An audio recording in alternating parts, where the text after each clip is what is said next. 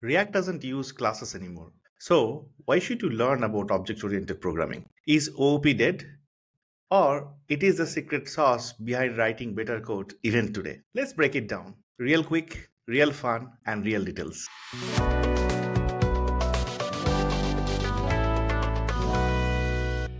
Hey, this is Tapas. Welcome to tapaScript, a YouTube channel where you learn programming fundamentally and realistically. Yes, modern React is mostly functional, with hooks, pure functions, and clean separation of concerns. But that doesn't mean OOP, object-oriented programming, is irrelevant. In fact, it's still the backbone of how most software systems are designed and maintained. Remember, OOP, object-oriented programming, is a mindset, not just a syntax. It is about modeling the real-world entities using objects, grouping behavior and the data, and keeping its privacy, which is known as encapsulation, hiding the complexities from the end user, which can be established using abstraction, creating reusable templates or the blueprints using inheritance, and writing predictable and extendable code using polymorphism. That's all come together, the philosophies, the principles to construct something called object-oriented programming. Even if you're building with React or using functions like a boss, still understanding OOP gives you the superpower, especially when you build APIs, microservices, business logic layers. Work with TypeScript. Yes, TypeScript is OOP friendly. Use frameworks like Nest.js for creating APIs, Angular, Django, Laravel, or you are someone aiming to architect larger solutions. Think about the design patterns like solid principles, or you are someone who would be writing SDKs, libraries, or the utilities that will be used by many others. You have to know the core coding principles, and that is where OOP may play a bigger role.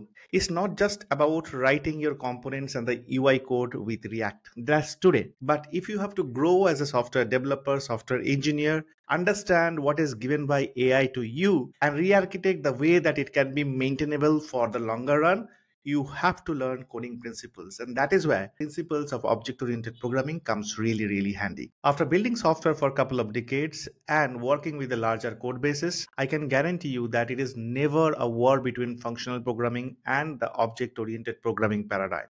They work best when you blend them than trying to separate them. Functional programming is great for data transformation, for stateless UI, for reusability. On the other hand, object-oriented programming is great and excellent for modeling complex systems, maintaining state, structuring logic-heavy applications. So it is all driven by the use cases and need what you are going to use when. If you ever got confused about the functional programming and the object-oriented programming paradigm, think it like Lego boxes, right? Functional programming is nothing but those small individual bricks that you use in your Lego. Think about them like your pure functions. That's what it is in the functional programming. Those bricks, those small bricks in your Lego. But when it comes to OOP, think it about like pre-built logo modules. That is nothing but an object. Now, if you want to build a castle using the logo blocks, you would still need the reusable logo modules, also those smaller bricks, so that you can build a robust, reusable, maintainable castle. Isn't it? The real truth about object-oriented programming is you won't always need OOP, but you will always be glad that you have learned it once in your life. It's like, understanding the basic foundation before you start building a big building. Even the best JavaScript developers or the software engineers who have used JavaScript for building projects and products out there who write functional code still think of objects when architecting a bigger solution. That's the truth. That's the truth for people who have been working since years. So as a beginner or as a person who is just a few years in the industry, don't try to negate the value of certain programming paradigm thinking that, hey, I'm not using it in React. Will it be ever useful in my life? Learn it. Who knows, it may be very useful in your life as you grow. So if you haven't learned OOP yet, start today. If you have learned it but never used it, try to revisit it through real world examples. And if you're really serious about it along with JavaScript, watch out the videos that are given explaining the object-oriented programming principles and a lot of coding and the projects along with it. Please drop a comment. Do you still use OOP? I would like to know. Smash the like button to let me know that this video was helpful to you.